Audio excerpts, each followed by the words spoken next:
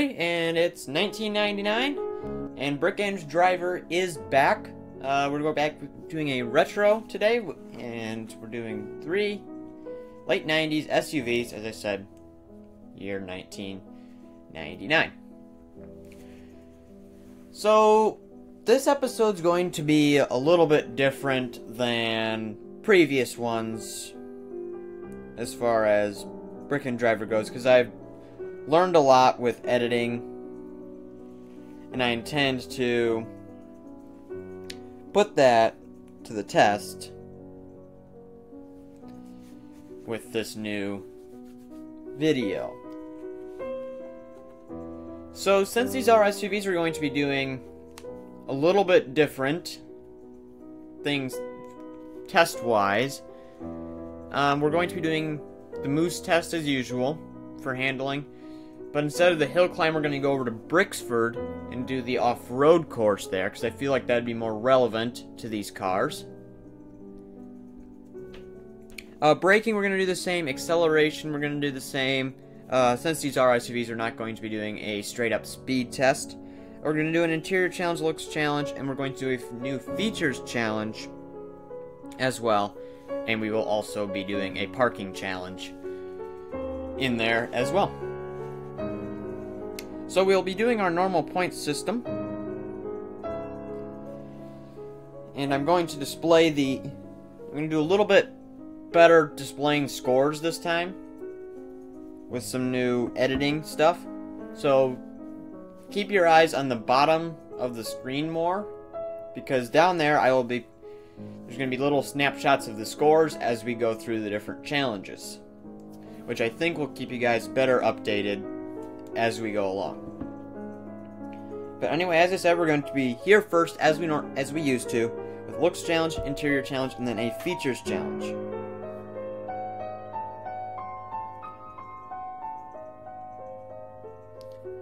And then we're going to go do braking, and then go over to Brixford and do the off-road course there as handling, because I feel like that'd be more relevant. So anyway, let's go in. And starting in looks. And I like all these, I'm not gonna lie. I'll go free cam. The iron side no, not iron. I don't know why I keep calling it the iron side. It's the slide side, I think. Rock slide surf. Sorry. Slap me in the face moment. We have the 1994 to 2000 GCM Latitude and the 1999 Strangler Executioner. Car Crusher GC Blitzkrieg. So anyway, the Executioner, it's not my favorite car I've ever seen, but I definitely like the looks of it. Like the little details here, like the badge. One feature that I really like here on the exterior of the GCM is the sunroof. You can't do a sunroof with the curved piece like they have here, but just that is a nice touch.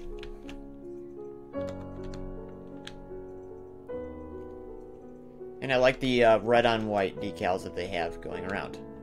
But overall, I think I'm going to give it to the Rockside Slurf 4x4 in looks. Really like the classical look of it. All around good. Lots of great brick usage throughout. So 15 points there, just like we would do in the past. Second place, I did mention that I liked all the little extra details like this here. And I like the wheels. So, I'm going to be giving second place to the Strangler. Crap, I just deleted stuff on the score thing. Thanks to my stupid phone and its stupid operator. So Decker, Strangler, GCM. So starting, 15 Decker, 10 Strangler,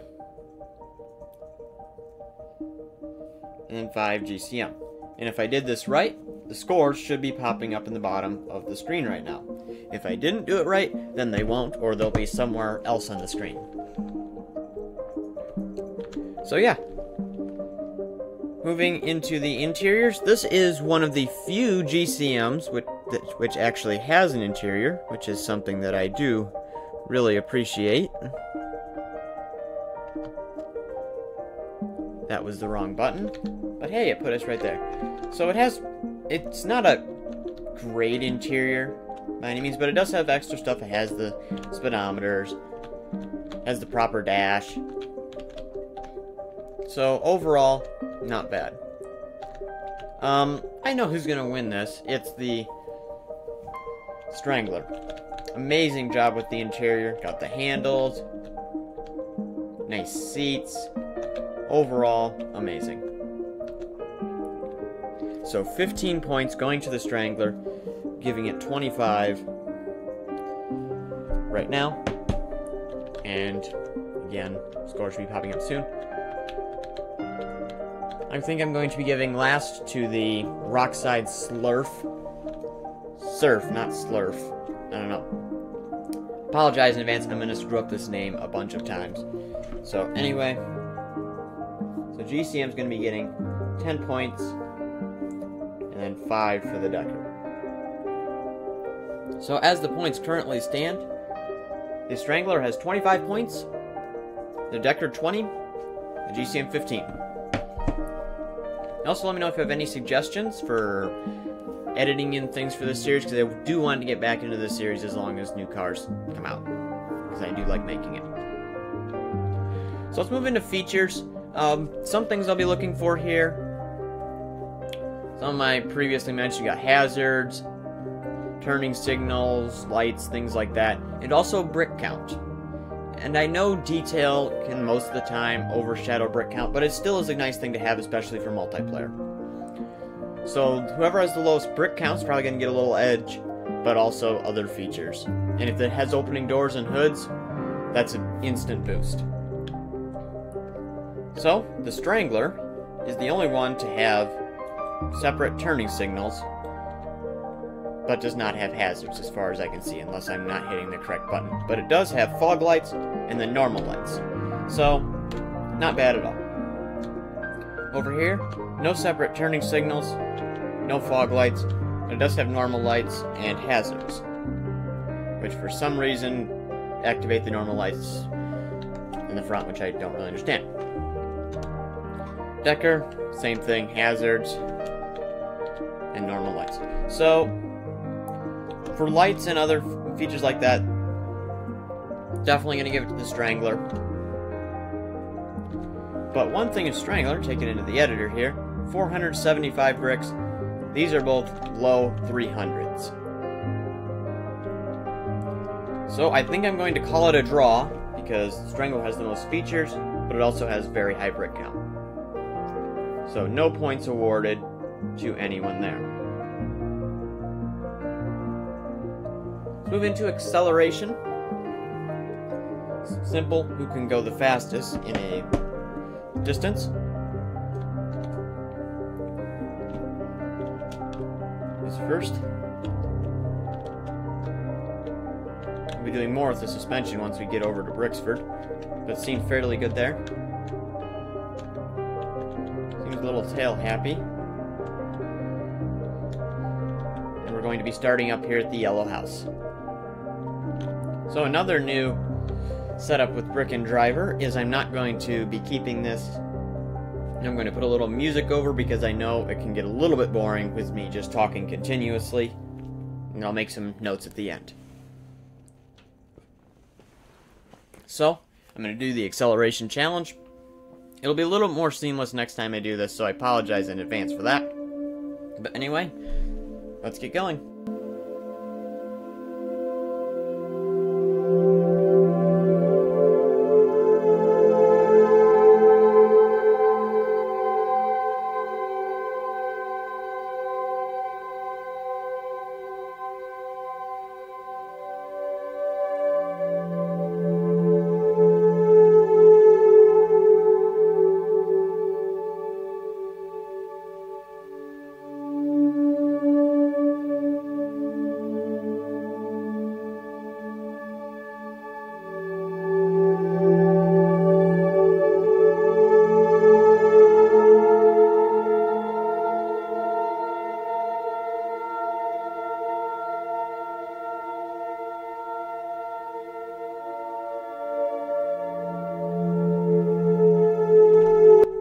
Alright, so that is the acceleration challenge complete.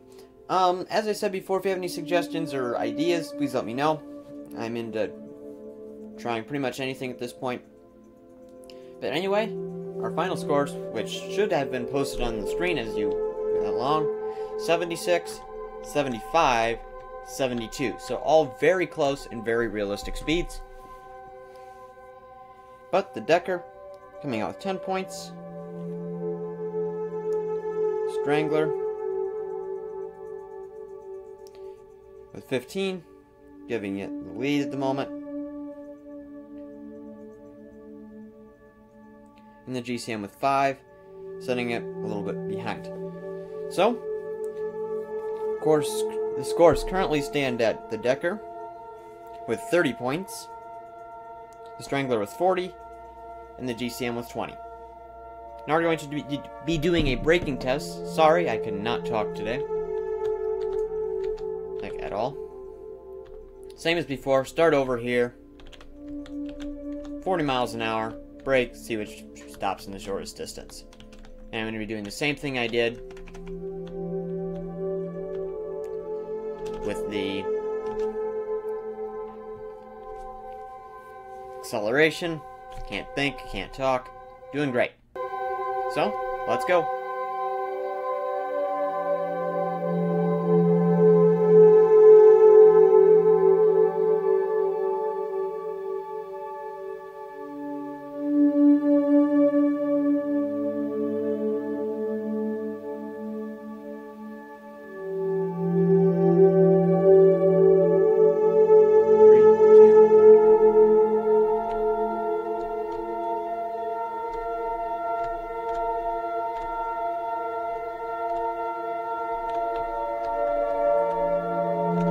Alright, that is the braking test complete.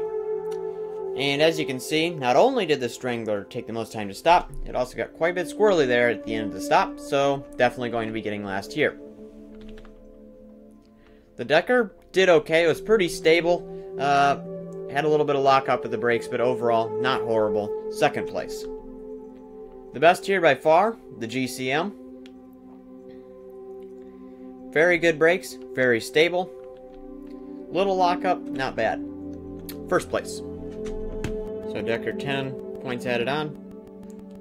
Strangler 5. The GCM with his first victory of the day, 15 points. So, current points are Decker 40, Strangler 45, and the GCM 35. GCM is making a comeback. So now we have to do the moose test. I'm going to do the same thing I've done for the previous 2 tests for that. So you will get to hear my annoying voice again in a couple of minutes. So I guess before we start, I should probably remind you on how the moose test works. We accelerate to approximately 30 miles an hour, take a sharp turn once we get here, and then turn around back onto the course.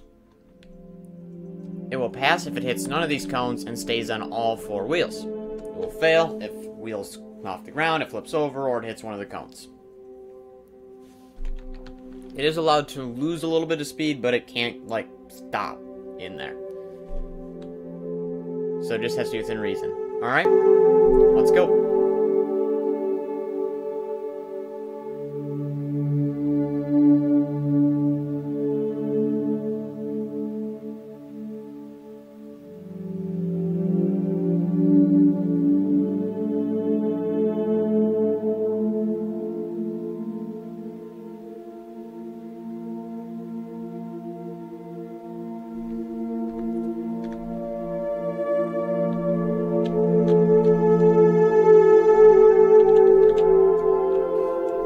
Moose test done. The Decker did fairly well. I noticed driving it previously that it had a little bit of oversteer, but it was able to control itself through the moose test, get a pass.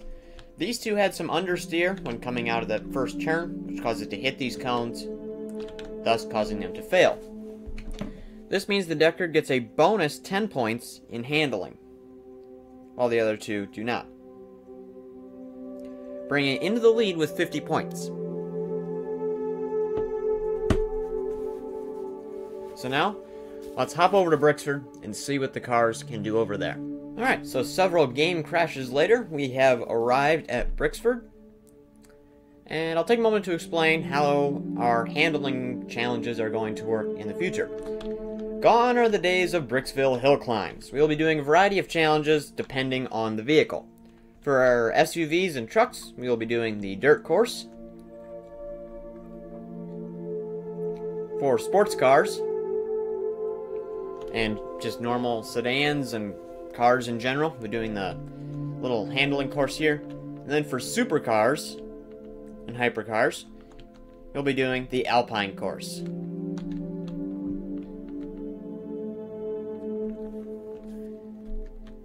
And then for some cars, sportier ones, we'll be doing a top speed run around the bowl. But these are not sporty cars in any way at all, so we will not be going there. So we're going to be starting with the rock side because I think that's a cool name. So, how this is going to work is we're going to start right here at this turn. The parking brake doesn't really work that well for stopping. Merge onto the course, 1 lap, fastest time wins. However, if I feel that the driving is not very good, it's hard to control, it could lose points. Alright. First person view. I'll be doing the same thing I've done the last couple challenges. Alright, let's begin. 3, 2, 1, go.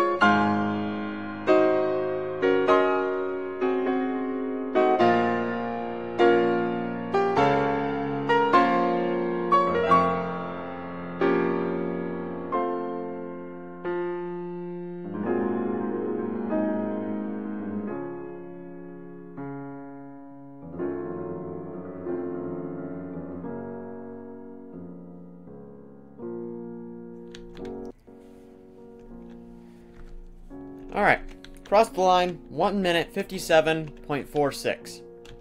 So I'm going to allow God mode because I'm not a very good driver at all, and I don't want the car to completely have a terrible time because either I'm incompetent or there was a bump. But I did notice the suspension on this very bouncy, and that did make it kind of hard to control in turns. So yeah, 1 minute 57 seconds for the Decker Rock Slide Surf 4x4.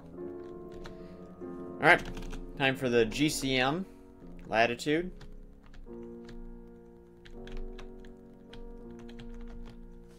Let's begin.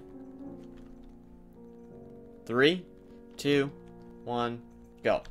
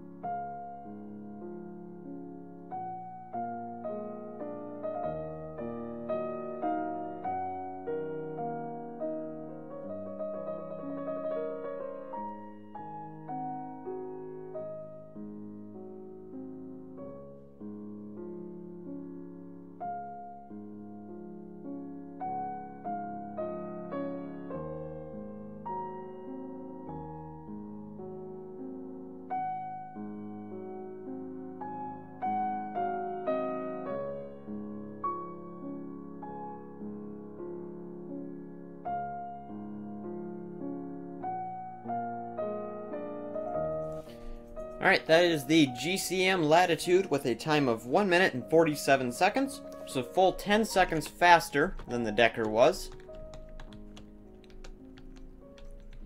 There's still some suspension bounce. Sort of be expected with 90's SUVs. I mean, what else should I expect? Considerably less understeer, but that was replaced with, oversteer, that was replaced with understeer. But a lot better handling control-wise than the Decker was. And that showed in his time. So now with the Strangler, I must admit I don't really have too high hopes for this. When I've been driving it around on my own, I've noticed it has a lot of oversteer. But we'll see how that turns out, because 3, 2, 1, go.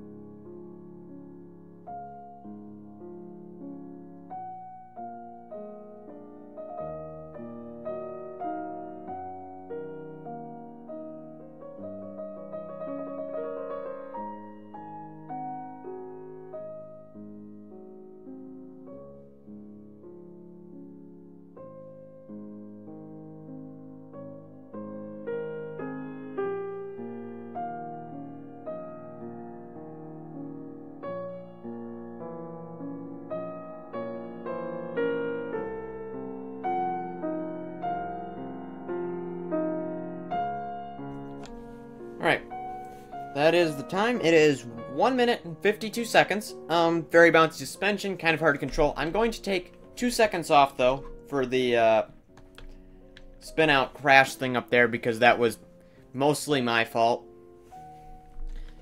So real time, 1 minute 50. Doesn't really change anything, though. With a more competent driver, I'm sure all these would be able to get around a few seconds faster. Probably getting them all under 150. But it's not a competent driver at all, because it's me. So anyway, I'm going to do that long jump and update the scores. So the GCM, back-to-back wins, 15 points. The Strangler got second, so 10. But the Decker passed the Moose test, which gave it 10 points handling section, added on to the extra 5 since it came last here. 15 total points for handling. Now, let's add up the points. The Decker, Rock Slide Surf by Car Crusher, had 15 points looks, 5 points interior. It was a draw on features. 10 points acceleration, putting it up to 30. 10 points braking, 40. 15 points handling, 55.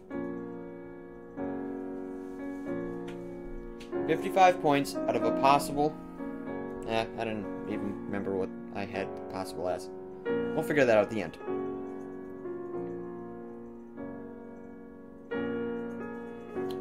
The Strangler, 1999 Strangler Execution by Blitzkrieg. 10 points looks, 15 points interior, 25. 15 points acceleration, 40. 5 points braking, 45. 10 points handling, 55. So it is a tie between the Decker and the Strangler. Let's see if the GCM can break that tie. 5 points looks, 10 points interior, 15. 5 points acceleration, 20. 15 points braking, 35. 15 points handling, 50. So it is a tie between the Decker and the Strangler, and the GCM very close behind. So, although we have a tie, I think that's going to be it for today. I don't really have any extra challenges lined up. So, yeah. It's a draw between those two, and the GCM honestly could be qualified in that three-way as well. It was super close. So make sure to go check out all these cars in the workshop. Their links will be down in the description. I also will have a link to my Discord down there. It's been completely revamped. New bots, new everything. Pretty good. And yeah, thank you very much for watching. If you have any suggestions at all for this series, I am open to them. I'm looking to improve this any way I can, because I do like making this series, and I want to keep making it better. So yeah, thank you very much for watching. I hope you enjoy, and I'll see you next time.